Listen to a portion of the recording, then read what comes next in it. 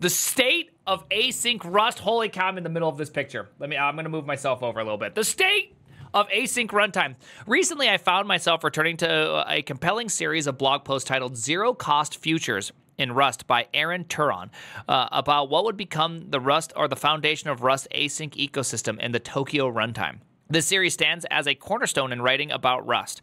People like Aaron are the reason why I wanted to be a part of the Rust community in the first place. Aaron's the guy that did the whole Tokyo stuff and all that, right? It's pretty based guy right there. While 2016 evokes nostalgic memories of excitement and fervor surrounding async Rust, my sentiment regarding the current state of the ecosystem are somewhat ambivalent. Through this series, I hope to address two different audiences: newcomers to async Rust seeking to get an overview of the current state of the ecosystem, library maintainers and contributors to the async ecosystem, in hope that my perspective can be a basis for discussion about the future of async Rust. Okay, the first article. In this first article, we'll focus on the state of async Rust runtimes, their design choices, and their implementations on broader Rust async ecosystems. One true runtime. An inconvenient truth about async Rust is that libraries still need to be written against individual runtimes. Writing your async code in a runtime agnostic fashion requires conditional compilation, compatibility layers, and handling edge cases. Yikes. It's one of the problems about not having... See, this is one of the problems about just like having the community implement things. Is that, yes, it's good because it's faster. You get to see all the different ideas come out. You get to kind of see and feel out every single different way things can be done. And you don't have to make bad decisions in early Rust or create things that are not good. Stop with the golden kappas! Stop flexing that I don't have one! But the problem then becomes this right here, which is now we have a bunch of different ones. What do we do now? Kind of sucks. Executor coupling is a big problem for async Rust as it breaks the entire ecosystem into silos. Documentation examples for one runtime don't work with other runtimes. Moreover, much of the existing documentation on async Rust feels outdated or incomplete. For example, the async book remains in draft with concepts like futures unordered yet to be covered. There is an open pull request, though. Oh, lovely. That leaves us with a situation that is unsatisfactory for everyone involved. Sorry, this delicious smoothie is making my mouth water. I sucked that one dry. We sucked them dry right there, fellas. That leaves us with a situation that is unsatisfactory for everyone involved. For new users, it is a big ask to navigate this space and to make future-proof decisions. For experienced users and library maintainers, supporting multiple runtimes is an additional burden. It's no surprise that popular crates like Request simply insist on Tokyo as a runtime. This close coupling is a known issue, which is acknowledged by the Async Working Group. This close coupling recognized by the Async Working Group has me worried about its potential long-term impact on the ecosystem. The case of Async Standard. Async Standard was an attempt to create an alternative runtime that is closer to the Rust standard library. Its promise was that you could almost use it as a drop-in replacement for the standard library. I have spent so many, I genuinely spent so long, I don't know how long it was, but it was long in my head, trying to figure out why one of my TCP streams wasn't working, whatever. It's because I was using standard instead of Tokyo, and it was emotionally bruising. And it's like, it should be so simple. But when you're first learning Rust and all these differences and everything named the same and how, sometimes you get those automagic imports and all that when you're very first learning, you could spend an enormous amount of time trying to figure out what's going wrong. Okay, this was a long time ago, but still, I still remember it. That was like my first big this really sucks moment. Take, for instance, this straightforward synchronous file reading code. Bam, bam, bam, bam, bam. Okay, beautiful. In async standard, it is an async operation instead. Okay, bam, bam, bam, bam, bam. The only difference is the await keyword. Function coloring, people. We talk about that a lot here. While the name might suggest it, async standard is not a drop-in replacement for the standard library, as there are many subtle differences between the two. It is hard to create a runtime that is fully compatible with the standard library. Here are some examples of the issues still open. New thread spawned. Okay, yep, there you go. It is an enormous effort to replicate the standard library, and it is not clear to me if it is worth it. Even if it were a drop-in replacement, I'd still ponder its actual merit. Rust is a language that values explicitness. This is especially true for reasoning about runtime behavior, such as allocations and blocking operations. The async standard terms our team's proposal to stop worrying about blocking was met with harsh community response. This doesn't feel very harsh, I'm not going to lie to you. Is this why Rust is filled with a bunch of babies? Harsh feedback. I don't... actually, like, if you really think about it, when you reference the future standard of the project, I really, like, when you check out these few, I really do feel like we shouldn't be approaching this topic, and I really do think we should be concerned about it. In my opinion, I feel like these things... Man, that was harsh. This seems like somebody put some thought into it and thought about why we should be worried about these things. As of this writing, there are 1,754 public crates that have dependencies on Async standard, and there are companies that rely on it in production. However, looking at the commits over time, it is essentially abandoned and there is no active development anymore. This looks like Grunt. This leaves those reliant on Async standard API, be it for a concurrency mechanism, extension traits, or otherwise, in an unfortunate situation, as there is a case for library developed on top of Async standard, such as Surf. The core of Async standard is now powered by small, so small, but it's probably best to use it directly for new projects. Again, you leave the community to solve it. This is what happens. Have you seen JavaScript tools? Grunt, Gulp, Webpack, Snowpack, Parcel, Vite, TurboPack. Those are like the big ones that I know about. I'm sure there's other ones. Just saying. You leave it to the community, you get fractured, you know? You have to make this choice. Tokyo stands as Rust's canonical async runtime, but to label Tokyo merely as a runtime would be an understatement. It has extra modules for FSIO, net, process, and signal handling, and more that makes it more of a framework for asynchronous program than just a runtime. Partially, this is because Tokyo had pioneering role in the async Rust. It explored the design space as it went along, and while you could exclusively use the runtime and ignore the rest, it is easier and more common to buy into the entire ecosystem. Yet, my main concern with Tokyo is that it makes a lot of assumptions about how async code should be written and where it runs. For example, at the beginning of the Tokyo documentation, they state, the easiest way to get started is to enable all features. Do this by enabling the full feature flag. This seems like a great getting started guide to me. Hey, you don't know a lot about it? Just do that. Just do that. What is that? Cargo add Tokyo features full, right? It's just a really simple getting started situation. Like, I get that. I'm on that team. You don't want to explain, like, this is one of the problems about Rust in general, is that they want you to know everything before you program anything. And so it's just like, do you want to be the person that has to know everything just to use async, or do you want them to start off with maybe overkill for sure? For sure, you don't need all these features. Start overkill, pare it down. To me, that just seems natural. That's how I like to learn, is that I like to learn by simply, being ignorant of everything and then slowly peeling back the layers. You know what I mean? Damn, I'm late. You're not late. You're not late. By doing so, one would set up a multi-threaded runtime which mandates the types are send and static and make it necessary to use synchronization primitives such as arc and mutex, but for all but the most primitive or trivial applications. The original sin of Rust async programming is to make it multi-threaded by default. If premature optimizations is the root of all evil, this is the mother of all premature optimization, and it curses all your code with an unholy send plus static, or worse yet, send plus sync plus static, which just kills all the joy of actually writing Rust. It was not pride. It was not greed. It was send plus sync plus static that truly was the original sin. I think it's funny. And then God cursed the earth with arc mutexes everywhere.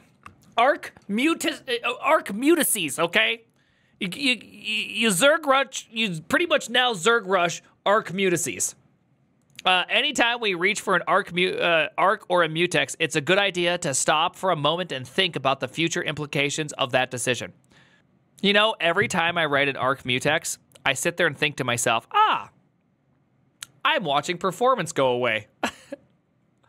Well, I guess all of my multi-threaded just is becoming shittier. Like, that's what I think about. The choice to use Arc or Mutex might be indicative of a design that hasn't fully embraced the ownership and borrowing principle that Rust emphasizes. It's worth considering if the shared state is genuinely necessary or if there's an alternative design that could minimize or eliminate the need for shared mutable state. This also highlights a really impressive thing about Rust, which is you just have to think a lot while programming. You know what I mean? Like, you have to think a lot. Have you ever thought about this in Go? What? No? Like, every now and then you gotta throw a mutex around something. But you really just don't, think about these things, which can be really nice. And the same with JavaScript. Obviously, you don't think about it in JavaScript because, well, let's just face it. It's JavaScript. You don't think about it at all. You know what I mean? I avoid channels. They use like 5 locks. Interesting. Are there more efficient channels? The problem, of course, is Tokyo imposes this design on you. It's not your choice to make. Beyond the complexities of architecting async code atop these synchronization mechanisms, they carry a performance cost. Locking means runtime overhead and additional memory usage. In embedded environments, these mechanisms are often not available at all. Multi-threaded by default runtimes cause accidental complexity completely unrelated to the task of writing async code. I will say in general that I dislike async Rust. Every time I do anything beyond trivial, I get a little pissed about it. Maybe after reading this, I need to rethink my stance on async Rust in general, and maybe I need to just try a little bit harder to think about it in terms of like my own threads, or use something like Crossbeam or Smol or whatever the other one is. Maybe I need to kind of bring it down a little bit and think differently about the problem. Yeah, and then, or just use GNU Parallel. I think GNU Parallel is incredible. I use it all the time whenever I can. However, I have little hope that the Rust community will change the course on this point. Tokyo's roots run deep with the ecosystem, and it feels like, for better or worse, we're stuck with it. In the realms of networking and web operations, it's likely that one of your dependencies integrates Tokyo. Was actually very true. Runtime effectively nudging you towards its adoption. Tungstenite, Tokyo Tungstenite. At the time of writing, Tokyo is used by 20,000 creates. Woof! Woof! That's a lot. Other runtimes. Going beyond Tokyo, several other runtimes deserve more attention. Smol, a small asynchronous runtime which is easy to understand. The entire executor is around 1,000 lines of code. Does it require, like, what does it, I mean, do all these ones somehow avoid the send sync static problem? These runtimes are important as they explore alternative paths or open up new use cases for async Rust. Drawing on a parallel with Rust's error handling story, the hope is that competing designs will lead to a more robust foundation overall. Okay, that'd be great. Especially iterating on smaller runtimes that are less invasive and single-threaded by default can help improve Rust's async story. I mean, I like this idea. Maybe I just need to explore them all. I guess I've always just been a Tokyo Andy. Does that just make me a Tokyo Andy? Is that what that does? Am I just a Tokyo Andy? I just simply use Tokyo for all my async needs, and I really haven't tried much else. I think I downloaded Crossbeam once. Why is he calling them runtimes? Because they're runtimes. You can tell what it is. You can tell it's a runtime by the way it is.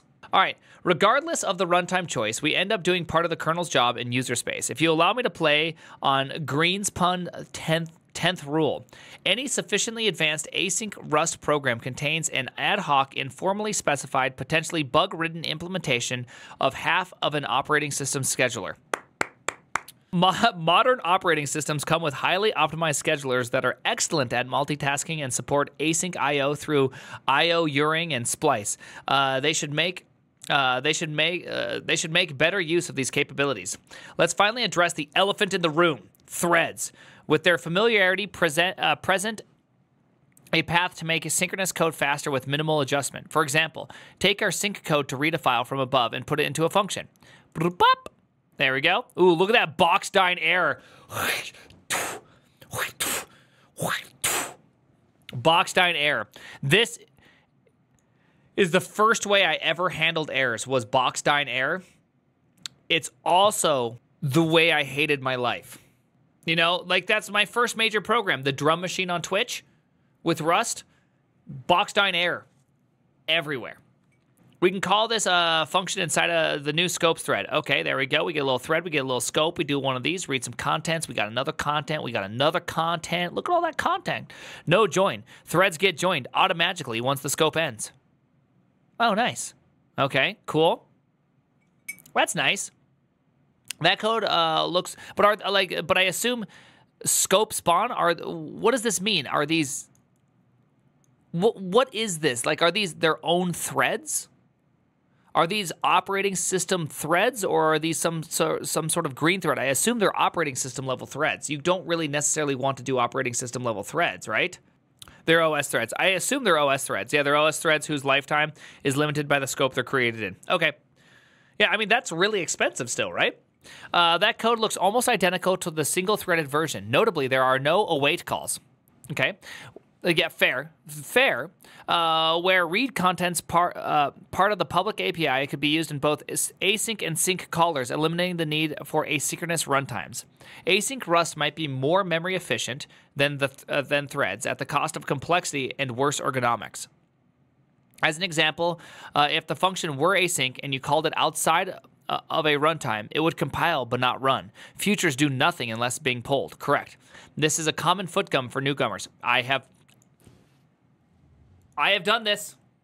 You know what the worst part is? Is when you try to ignore an error because you look at this right here and it's an error, right? So you look at the function's content as an error. So you go underscore equals, read this. Like, you just want to ignore the error. You don't care. But what you don't realize you did is you just underscore equaled the future. And therefore, it never runs. And you have no idea that that didn't happen. And it takes forever to figure out why things... It's a painfully slow process to figure that out. Right. In recent benchmarks, async Rust was 2x faster than threads, but the absolute difference was only 10 milliseconds per request. To put that into perspective, this about as long as PHP takes to start. In other words, the difference is negligible for most applications. I'd really like to challenge that one, because I can't imagine that's true. Right? Because can you really just spawn off OS threads that easily, and it really only adds just a little bit of time? Is that true? A good PHP roast. Yeah, 10 milliseconds is a huge amount, because you got to remember, when you have like a constellation of microservices, it grows. Yeah, I mean, we just read Java. Java said it was about 2 megabytes per thread. PHP has completely different use case to Rust. This is correct. 10 milliseconds is massive. It is massive. All right, thread-based frameworks like the now inactive Iron showcase the capability of effortlessly handling tens of thousands of requests per second. This is further complemented by the fact modern Linux systems can manage tens of thousands of threads. Tens of thousands of threads per second is kind of like peas for Rust. I mean, Node, Bun on an empty request does like 80 or 90,000 or whatever on my local machine. I don't know what that equals. Rust doing it, like, if I take Bun, create a server that just echoes back a post body for whatever you send it, right? Create an echo and just do that. I can get it, pretty high up, not 100,000, but pretty high. Go is like 180,000 on this is all my machine, all local testing. So again, grain of salt. And then Rust is like 200 and some thousand. So, when I see tens of thousands, I don't think, ooh, wow, right? Like, is there a big difference? Stop with your golden kappas. We already looked into it. Project Loom. All right. Turns out computers are pretty good at doing multiple things at once. As an important caveat, threads are not available for or feasible in all environments. By the way, I'm not knocking this. I don't have any data on whether this is worse or better. I'm just curious if it is actually better or worse. As an important caveat, threads are not available or feasible in all environments, such as embedded systems. My context for this article is primarily conventional server-side applications that run on top of platforms like Linux, Yep, just Linux. I would like to add that threaded code in Rust undergoes the same stringent safety checks as the rest of the Rust code. Okay, fair. It is protected from data races, null dereferences, and dangling references, ensuring a level of thread safety that prevents many common pitfalls found in concurrent programming. Since there is no garbage collector, there never will be any stop the world pause to reclaim memory. Traditional arguments against threads simply don't apply to Rust. Fearless concurrency is your friend. Fearless concurrency. Oh, we got a tweet. We got a tweet, people.